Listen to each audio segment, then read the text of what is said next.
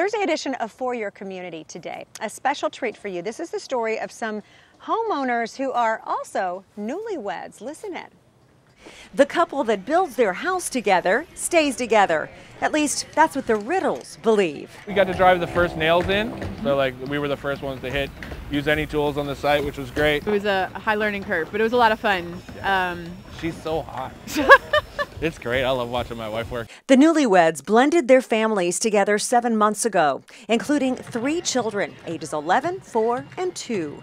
And while they're full of smiles now, their journey has not been an easy one. In 2016, my life was completely shattered when my first husband passed away unexpectedly. A week later, 2 days after the funeral, I found out that I was pregnant with our son.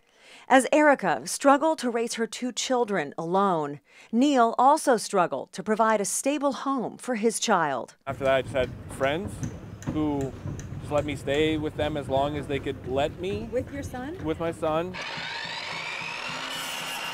Now, life as a married couple does offer more stability, but not a place to call home. That is, until they earned a 0% mortgage on this home through Habitat for Humanity. Having this house is so important for my kids just to be able to grow up in a place that's theirs, that they know is safe and that they know isn't going anywhere. So this is our house. The pair showed me around with pride, even though much of the home still only exists in their minds. Yeah, have you decorated it yet? We have some graph paper we've drawn out. For a couch over here, TV in the corner.